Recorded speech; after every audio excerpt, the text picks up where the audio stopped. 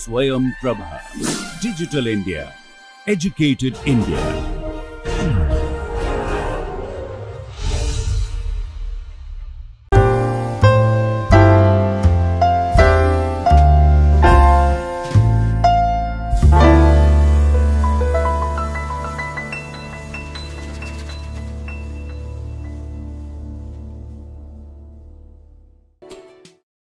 Okay.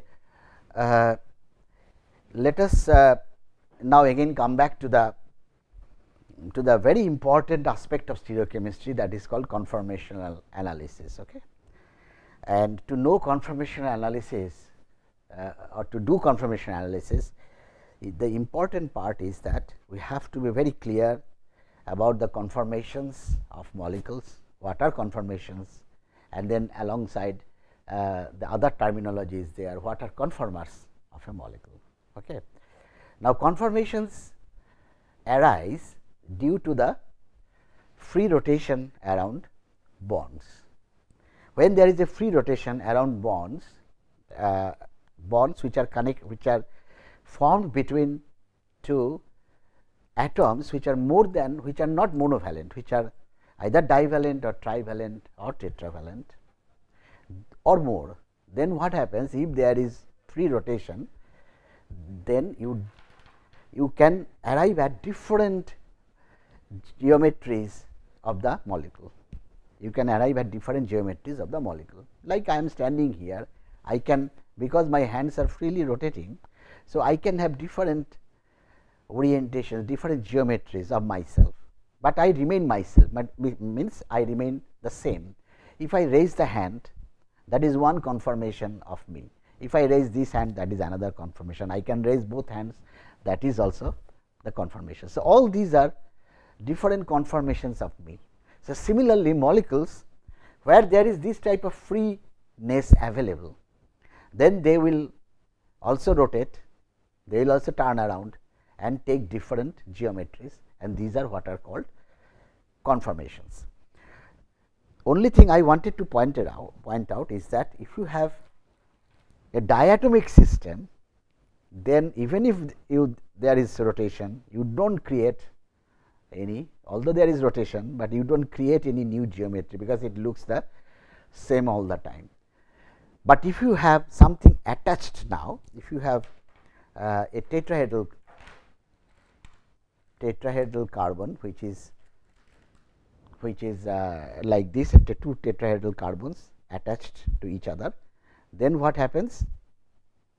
Then there is free rotation about this carbon-carbon bond, and as they rotate, you have different geometries of the same molecule, and all these geometries are what are called conformations. So, the definition of conformations is that the infinite number of or innumerable number of geometrical arrangements that you see in a molecule when you have free rotation about bonds like carbon-carbon bonds. Okay. Not in a diatomic molecule. Diatomic molecule by rotation you do not have, but we are only concentrating mostly on the carbon system. So, we will think of carbon which are tetrahedral in nature, and then they are connected by CC. So, conformation really starts from ethane, not from methane, because methane does not have a carbon-carbon bond. So, it really starts with ethane, because with methane, even if you rotate this bond, it does not create this bond. If you rotate, it does not create any new geometric arrangement. So, it starts from the ethane system, ethane. Last time I told you about the conformations of ethane. I think I started that concept, but again let us just have a repeat. The different arrangements of the atoms in space that result from rotations of groups about a single bond, about single bonds, are called conformations of the molecule. I just added one or a caution that these single bonds cannot be between atoms which are monovalent. These single bonds should be between atoms which are at least divalent, like hydrogen peroxide. Hydrogen peroxide also will have different, oxygen is a divalent atom it has got different conformations. Now, out of these conformations, some of the conformations may be more stable than the other. We will discuss that. And what are conformation analysis? This is again a subtopic of stereochemistry, where we analyze the changes in energy as we do this rotation, say around carbon-carbon bond. As we will rotate the bond, what happens to the energy of the system, whether it increases or it decreases, or it increases then decreases. So, lot of possibilities are there. Okay. So, that analysis of change of energy with change of now rotation has to be measured by angle. So, it is an angle. In case of this type of system, it is the dihedral angle or the torsional angle, where it is the angle between the planes. I will show you in the slide that what actually we are talking about. This is what we are talking about. That means, here we are talking about the angle, but this angle is basically, see, this is the bond and then this is another bond. So, basically 3 atoms, 1, 2, 3, this makes one plane, that is given, that is shown by the blue surface, and this bond and the same carbon-carbon bond, and so these 3 atoms, they also form a plane, and that is this pink surface. Okay. So, there are two, now there are 2 planes, one is this blue, another is the red, and that the angle between these 2 planes is what is called the dihedral angle or the torsional angle. And as you rotate the carbon, this is the Sawhorse representation of a all carbon system, and as you rotate it, then this dihedral angle is going to change. So, dihedral angle, earlier the dihedral angle was this, and now as you rotate, the dihedral angle is going to change. Okay. So, we measure, we do the conformation analysis by analyzing the change in energy as we change the, as we do the rotation, and consequently basically what we are doing, we are changing the dihedral angle in the system. Okay. And that is what is called conformation analysis. That was the simple definition. Now, conformation analysis also means that it deals with the analysis of reactivity of various conformers. So, conformation analysis not only says about the energy variation with the dihedral angle, but it also deals with the reactivity of various geometries that you get by rotation, and the reactivity may also be different. Okay. That is also called conformation analysis. So, it is not only energy, it is so the function energy as a function of dihedral angle and the reactivity as a function of dihedral angle. So, all these grouped together are what are called conformation analysis. Okay. Here are some examples that what is the difference between conformation and configuration. Configuration, again I repeat, is the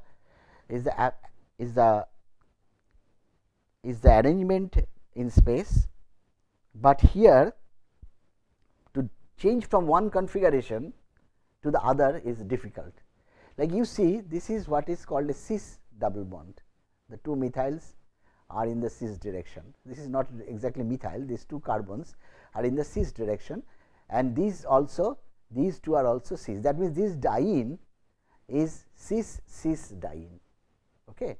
Now, this is the configuration, this cis is a configuration of the system, and you actually have drawn another one where this is trans, because this carbon and this carbon-carbon bond are trans, this carbon and this carbon-carbon bond are trans. So, this is trans-trans diene. So, now these the relationship between these 2 are configurational isomers. They have different configurations around the double bond. Okay. On the other hand, if you take this is the trans-trans double bond and do a rotation about this carbon-carbon bond. So, what you end up is this. This is still trans, the configuration still remains trans, but the appearance does not look like the same. So, this is a conformation of this molecule obtained by rotation around this carbon. Configuration is the arrangement around the double bond. Conformation is the arrangement around single bonds. That is the most important difference. Of course, configuration has another important aspect, not only double bond. If you have a chiral center, then also configuration can be R or S. If you have a chiral center, this can be R or S. And so, suppose I have this molecule, and where there are two chiral centers, I rotate this carbon around this carbon bond, so that the carboxy comes here, carboxy goes back. So, I rotate in this fashion, I rotate, that means carboxy I bring to the position of the methyl, methyl goes to the position of the carboxy is in the methyl position and the methyl is in the right position. So, here there is a change in. So, here the relationship between these two is that you have changed the configuration. By rotation you cannot get to this arrangement. Here is a change in configuration, because if you want to rotate this, then the carboxy should go here, methyl will come here and hydrogen will go there, but that is not happening here. What you are doing is basically interchanging the position of the carboxy and the methyl, and that changes the configuration. So, that means these two are configurational isomers. These two are configurational isomers. Okay. On the other hand, the same molecule I have written here, CO2H, Me and hydrogen. Now, what you do? You have rotated the carboxy you have brought here. So, then the methyl goes there and the hydrogen goes to the position of the methyl. Okay. So, basically this arrangement is obtained by just simple rotation around this carbon-carbon bond. So, that means this is a conformer of this. Of course, the bottom one you have to keep intact, do not change that one, and that has not been changed. Only change is the appearance of the system, but the absolute configuration here remain the same. Okay. So, this is the conformation, one of the conformation of this one. Okay. So, likewise you can draw innumerable infinite number of configurations. Now, there are certain interesting aspect of conformation versus configuration. Configuration is the absolute arrangement of groups in space around a double bond or around a chiral center, that is configuration. Conformation is the arrangements that you get by rotation. Okay. Now, in case of going from one conformation to the other conformation, what you do? You just do a rotation, but from one configuration, going from one configuration to another configuration, you have to break the bond and then reform the bond. Okay. So, that is a big difference. That means, one configuration cannot easily go to the other configuration, because that needs a breakage of bond, whereas in conformation you do not need a breakage of bond, you only need a rotation.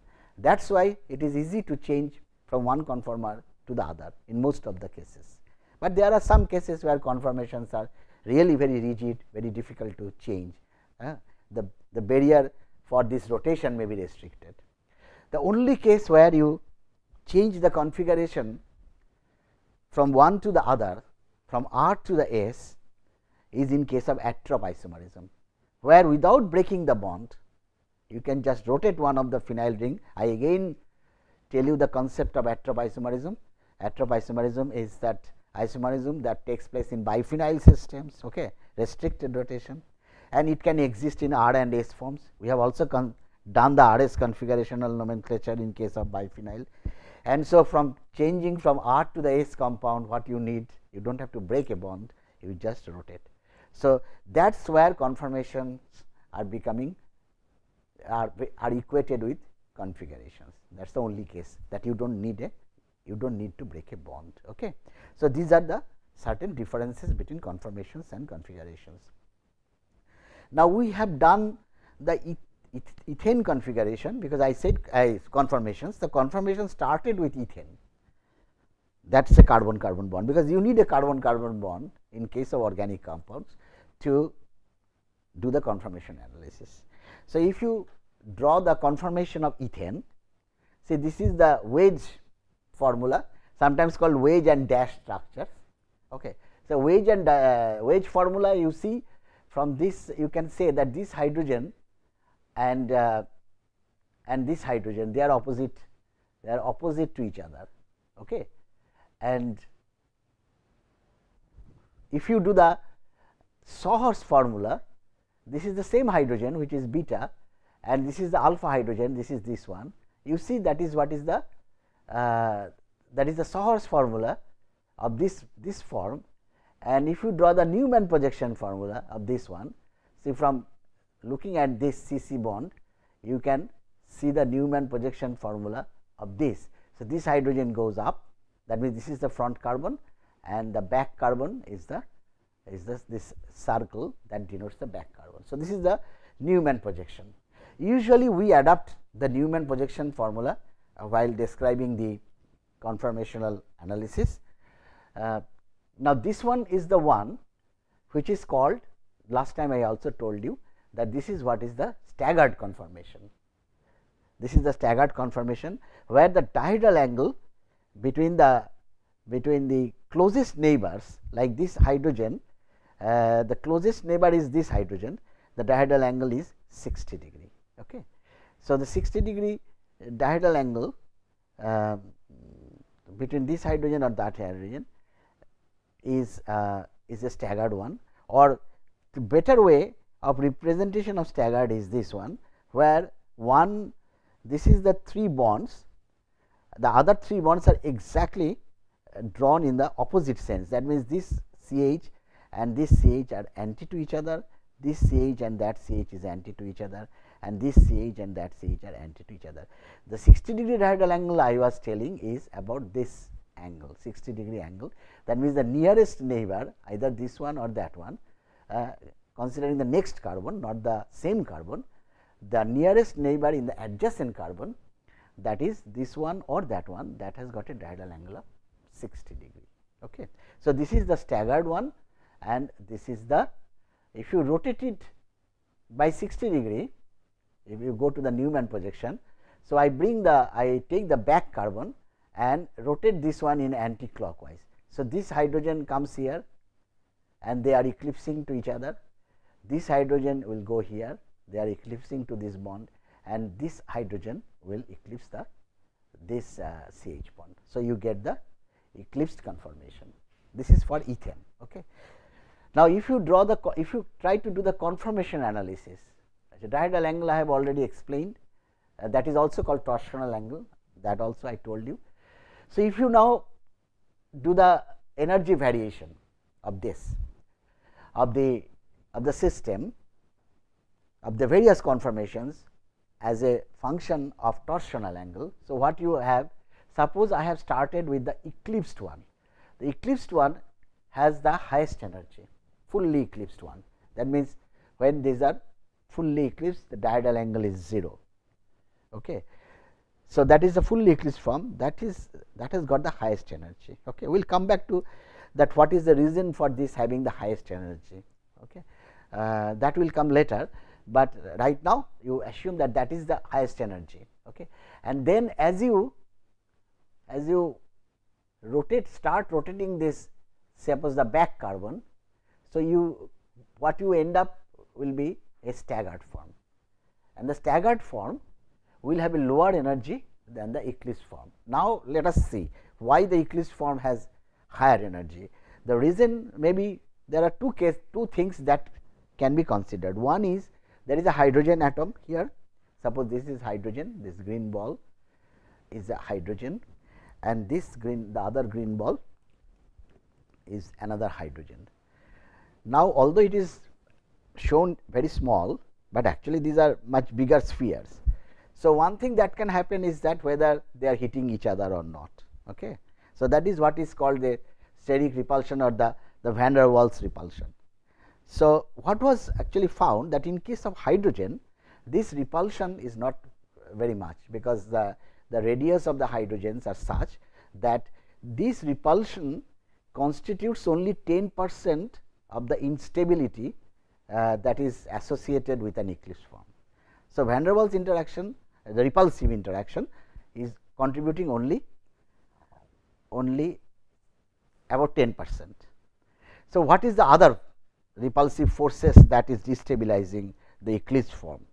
The other is basically this is consisting of electrons, this bond, and this bond is also consisting of electrons. Now, there will be repulsion between these two bonds.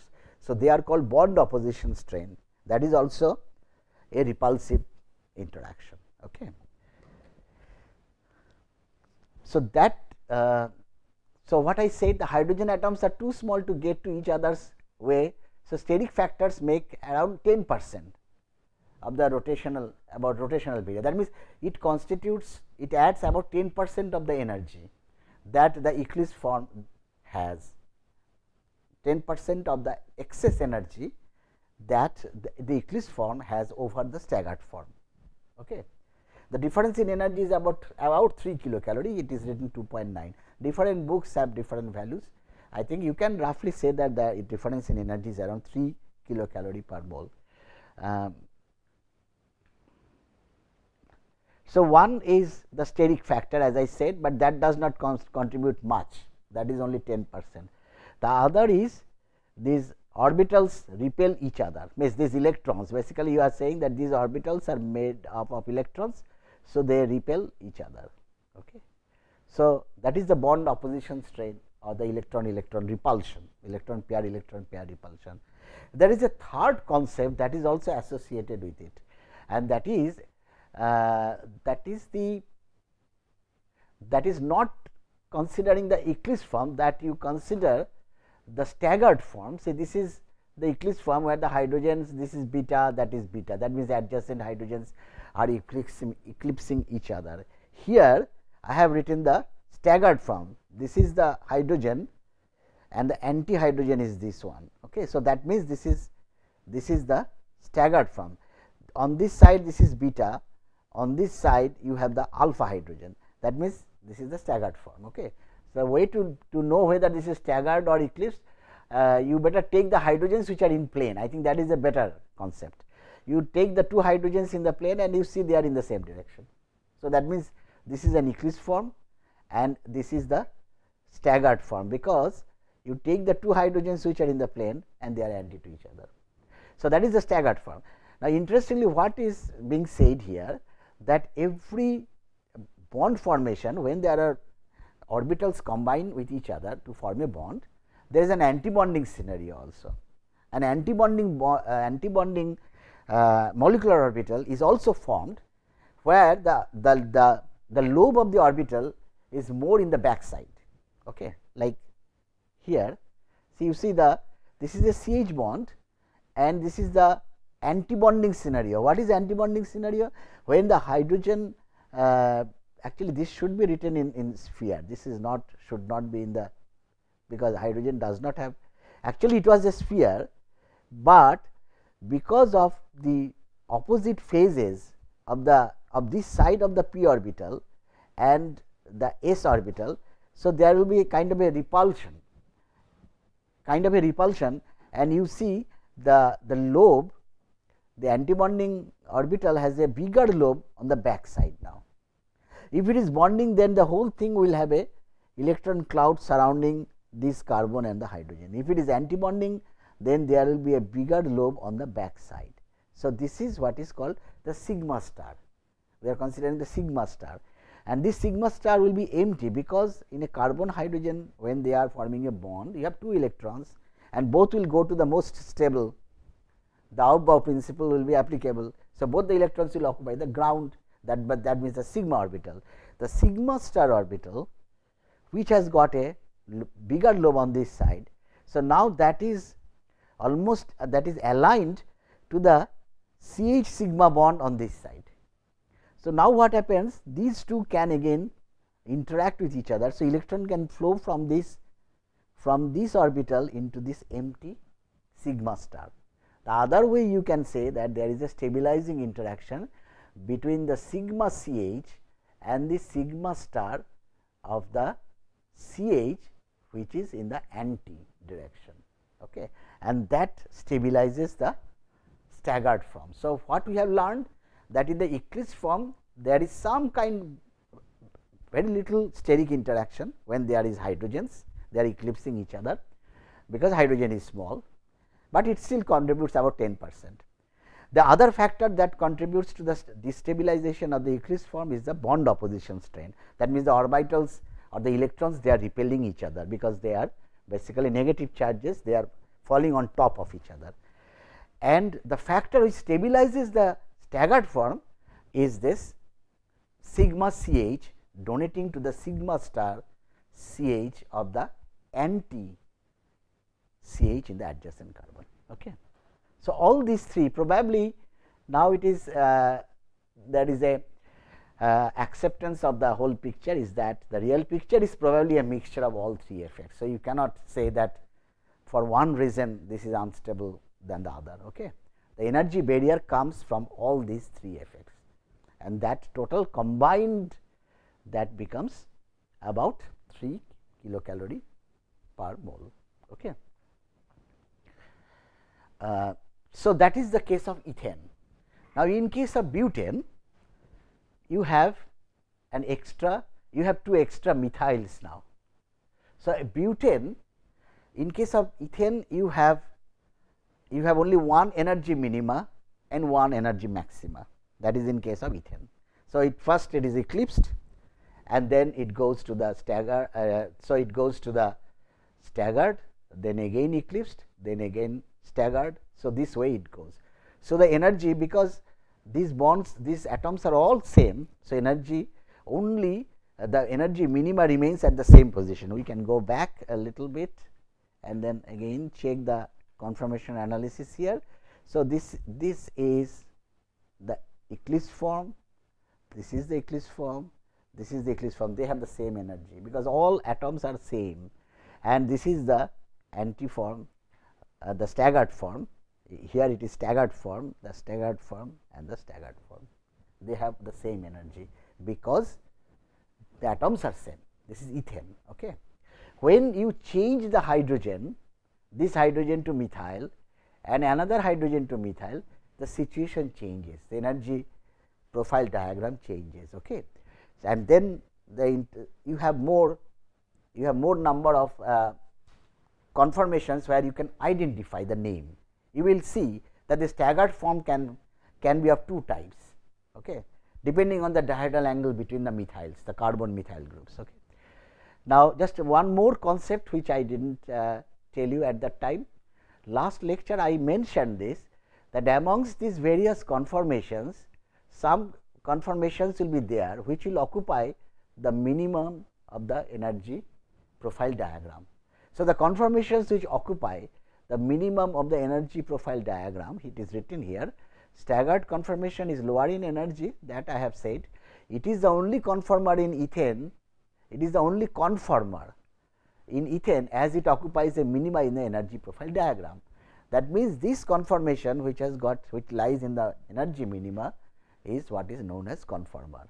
So, conformers are conformations which lie in the energy minima during your conformation analysis. That means, when you plot the energy versus dihedral angle or torsional angle, only the minima, the conformation that is lying in the minima, that is called the conformer. So, in ethane there is only one conformer, and that is the staggered conformer of ethane, all others are not. One interesting point to note here is that every point in this energy profile diagram represents a conformation of ethane. Suppose I take a point here. So, this point has lower energy than the eclipsed form. Definitely the energy profile diagram says that, but it is not a conformer. The conformer is the only one which occupies the lowest position, the minima. This concept is very important.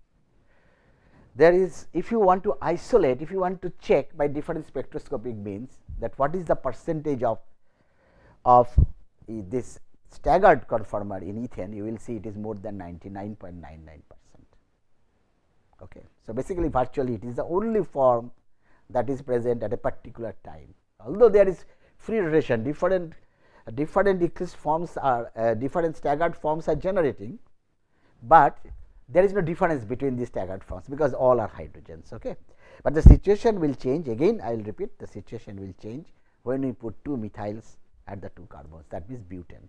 And the next half an hour we will consider the butane conformation. Okay. Thank you.